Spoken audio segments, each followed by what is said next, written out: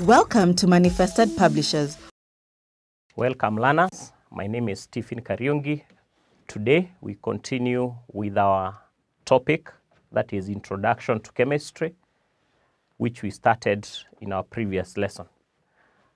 Today I would like us to get into the details about the properties of matter, which we learned earlier as being in existence in three states, that is solids, liquids, and gases.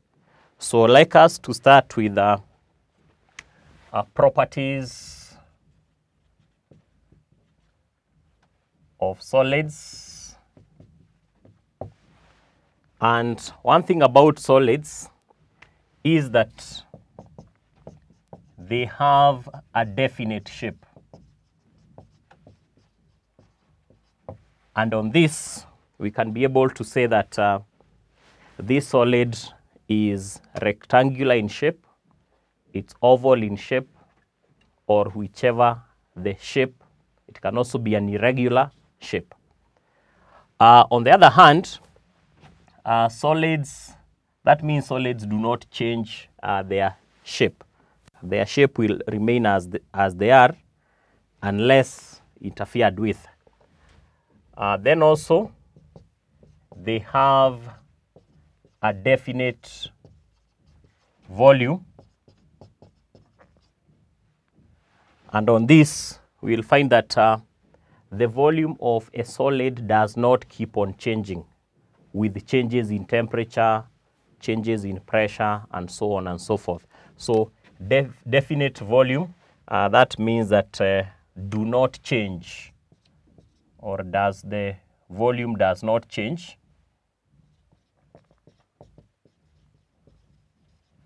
with temperature or pressure. The other property about solids is that they cannot be compressed.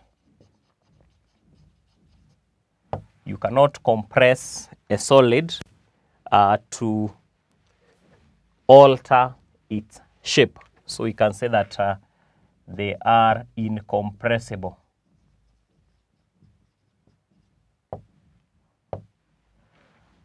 They cannot be compressed easily, let's say that. They cannot be compressed easily. And that is because they are particles. That's because their particles are very close. They are very closely packed. The particles that make a solid, they are very closely packed. We'll also discuss the properties of liquids.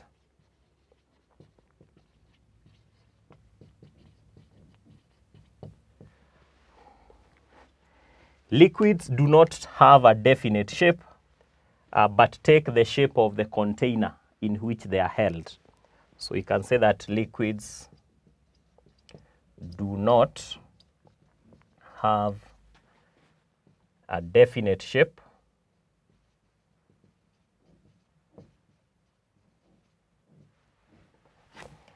but take the shape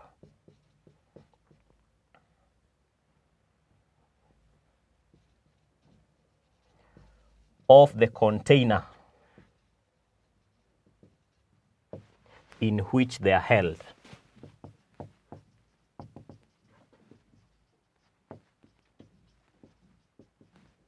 In which they are held. So if, for example, the container is cylindrical, then the shape of that liquid inside that particular container will take the cylindrical shape. Liquids have a definite volume. They have a definite volume, and the volume is determined by determining the volume of the container that contains that liquid. So this one is obtained by determining the volume of the container containing the liquid.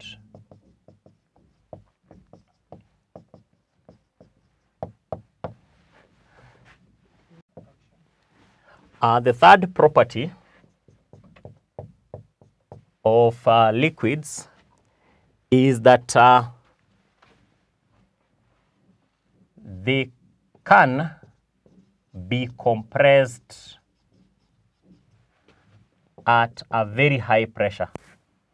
At a very high pressure. At a very high pressure.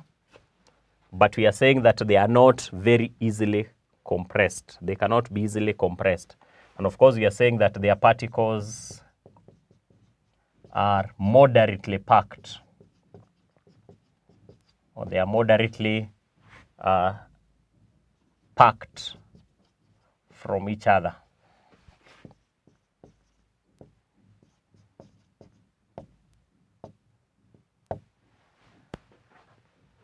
Something else about liquids is that they flow easily when let out of their containers.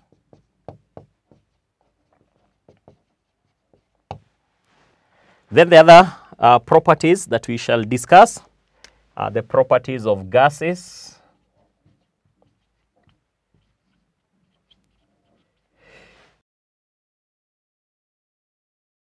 The properties of gases, one thing about the gases is that they have no definite shape. So we cannot talk of the shape of a certain gas because it will not have a definite shape. Number two, gases also have no definite volume. They have no definite volume because their volume changes with changes in temperature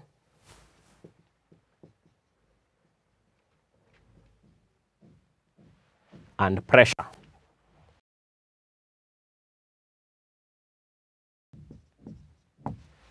So basically, that's why a gas cannot occupy a definite volume, because the moment the temperature changes or the pressure changes, then the volume of the gas will equally change. Number three, in terms of compression, gases are easily compressible. They are easily compressible. They are easy to compress. And that is because their particles are far apart. They are far apart from each other. Their particles are far apart from each other, and that's why those particles, under application of a certain pressure, then the particles can be brought together. The other part of the matter that is important to discuss is mixtures and pure substances. And on these, we can say that matter exists either as mixtures or as pure substances. For example, we can say that a pure substance has only one type of matter. Only one particular type of matter. You can have an example, e.g. something like distilled water. So distilled water has only water, but not any other type of matter. Or on the other hand, we can say that it has no impurities. It has no impurities. There are no other things that make that distilled water to be impure.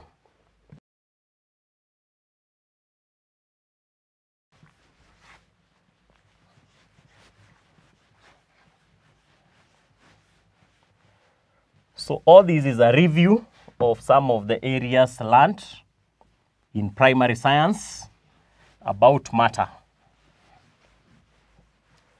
And all this is applicable in chemistry. The other type of matter is a mixture.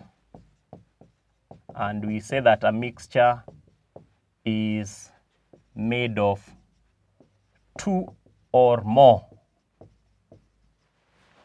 types of matter.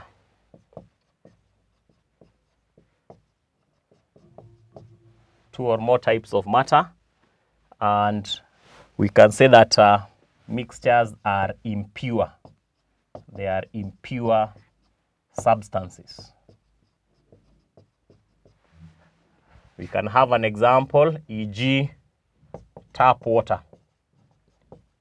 Tap water is not pure because it contains some dissolved substances. Maybe there are minerals that are dissolved there, and so on and so forth. We can also have something like common salt solution. That also is an example of a mixture. So any substance that has two or more types or kinds of matter is said to be a mixture, or is said to be an impure substance. So we'll have an assignment based on what we have learned.